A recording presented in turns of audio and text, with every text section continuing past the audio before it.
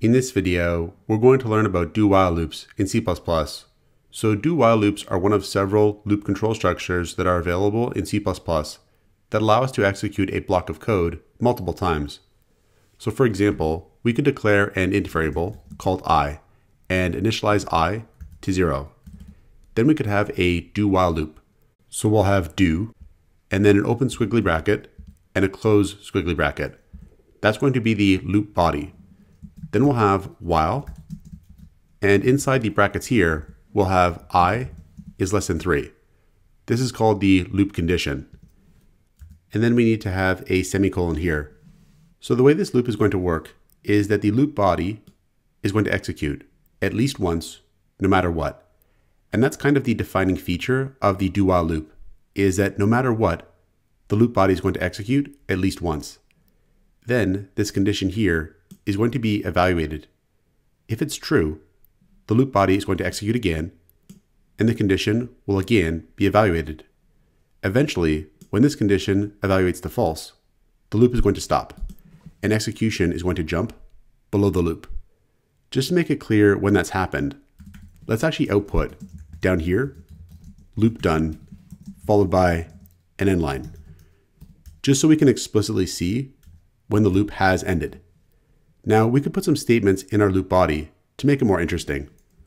What we'll do is output the value of I, and then we'll also increment I by 1. So the way this is going to work is that I is going to be initialized to 0. Then the loop body is going to be executed, and it's going to be executed the first time regardless of the condition here. We're going to output that I is 0, then we're going to increment I by 1. Then this condition will be evaluated to determine whether the loop body should execute again or not. At this point, I will be 1, and 1 is less than 3. So the condition is true. That means the loop body is going to execute again. We'll output that I is 1 and increment I again, and now I will be 2. Again, 2 is less than 3. So the condition is going to be true, and the loop body is going to execute again. This time, we'll output that I is 2. We will increment I by 1. I will now be 3. This time, the condition is going to be false, because 3 is not less than 3. 3 is equal to 3. So at this point, the loop will stop, and then we'll output loop done. So if we save, compile, and run a program, we can see that we get I is 0, I is 1, I is 2, and then loop done. So the loop does stop once I reaches 3. We call a variable like I a counter variable because I is helping us to count and manage the number of times that the loop body is going to execute. So probably the most important thing that distinguishes a do-while loop from other types of loops like a while loop is that the loop body is going to execute once, no matter what. So here, if we initialize I to 10, 10 is not less than 3. This condition will be false. But if we save, compile, and run the program, we're going to get that I is 10. The loop body does execute once. So no matter what, with a do-while loop, the loop body is going to execute at least once. And that's in contrast to other loops, like for example, a while loop. Let's change this to a while loop. We'll delete this, and then up at the top, instead of do, we'll have while I is less than 3. So a while loop is another type of loop control structure in C++. But with a while loop, the condition here is first going to be evaluated before the loop body executes. So if this condition is false, the loop body is never going to execute. In this case here, 10 is not less than 3. The condition is false, and therefore the loop body is never going to run.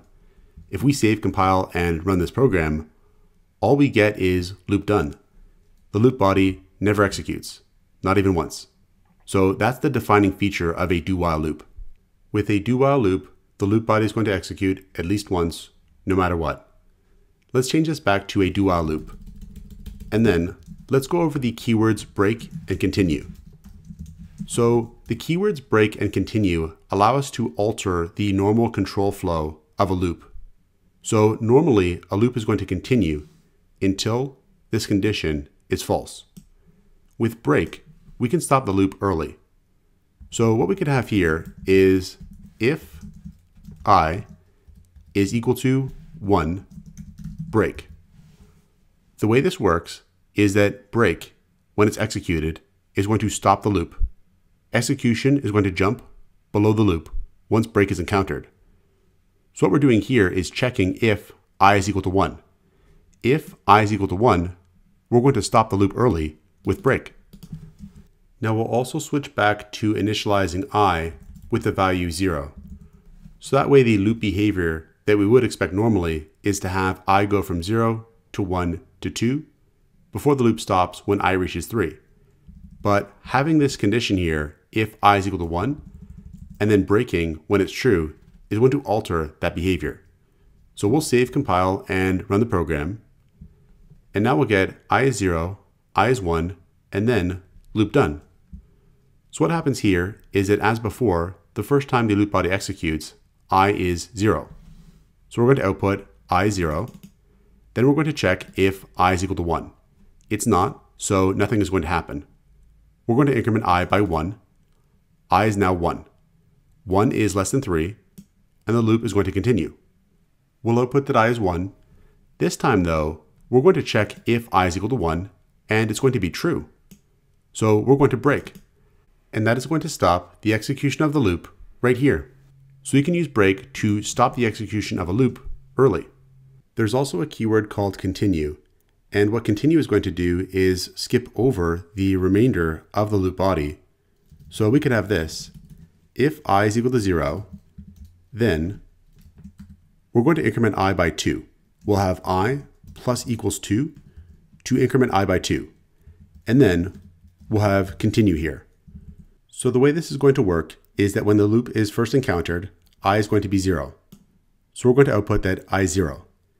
Then we're going to check if I is equal to 0. It is, so we're going to increment I by 2. I will now be 2. Now, if we didn't have continue here, what would normally occur is that the rest of the loop body would continue to execute. We would increment I by 1. I would now be 3. 3 would not be less than 3, and the loop would stop. But instead, we have continue here. So after we've incremented I and I is 2, continue is going to skip over the remainder of the loop body. We're going to jump directly to checking the condition. We'll see that I, being 2, is less than 3, and the loop body will continue to execute. We'll output that I is 2. This time though, I is not going to equal 0 because I is 2. We'll increment I by 1. 3 is not less than 3, and the loop will stop. Let's save, compile, and run our program. And we can see that we get I is 0, and then I is 2, and then loop done. So that's exactly what we expected to happen. So we can use the continue keyword to skip over the remainder of a loop body. Now using the break and continue keywords can sometimes make a loop more difficult to understand. That doesn't mean we shouldn't use them, but we should be aware of that and be a little bit careful about when and how we use them. Let's reduce our loop back to this. Let's say that we forgot to increment I. So in the loop, let's say that we didn't increment I. What would happen here is that I would be initialized to 0. We would output the I is 0 in the loop body, and we would check to see if I is less than 3. 0 is less than 3, and the loop would execute again. But the loop body would never modify I, so this condition would just continue to be true, forever and ever. We call this situation an infinite loop. So if I save, compile, and run the program, we're going to get I is 0, forever and ever. Eventually, our program may even crash. And that's called an infinite loop. And typically, an infinite loop is not created on purpose. Typically, it's a bug that we need to look out for. In comparison to other types of loops, do-while loops are going to be useful in situations where we need to do something at least once. An example of this would be user input validation. So let's say, for example, that we want the user to input a valid month between 1 to 12. We know that at least once, we need to ask the user to input a month. But if the user does enter an invalid month, we're going to want to ask the user to enter in the month again and again until they do enter in a valid month. So that's an example of a situation where we need to do something at least once, but potentially more times. Let's actually write the code for this. We'll have a variable called month, and what we'll do is prompt the user to enter in the month. So we'll have month, and then 1 to 12, and colon. Then we'll take the month that the user enters, and we'll store it into the month variable. Then we'll modify the condition here to continue the loop so long as the month entered is out of range. So we'll have while the month is less than 1, or the month is greater than 12, the loop is going to continue. So the month is out of range if it's less than 1, or it's greater than 12. So that's why we have exactly that condition here. So we could save, compile, and run the program. And if I enter in a month of 13, or 0, or -5, we just keep getting asked for the month until I enter in a valid month, like let's say 5. Then the loop stops. But no matter what, we're asking the user at least once to enter in a month. So that's an example of a situation where a do-while loop is going to be ideal. Now, unlike our earlier examples, this loop does not really use a counter variable. We also don't really know how many times this loop is going to execute when it begins to execute. This situation where we don't know how many times a loop is going to execute when it begins to execute is called an indefinite loop, because it's going to execute an indefinite number of times. So this is how we can use do-while loops in C++. Check out portfoliocourses.com, where we'll help you build a portfolio that will impress employers.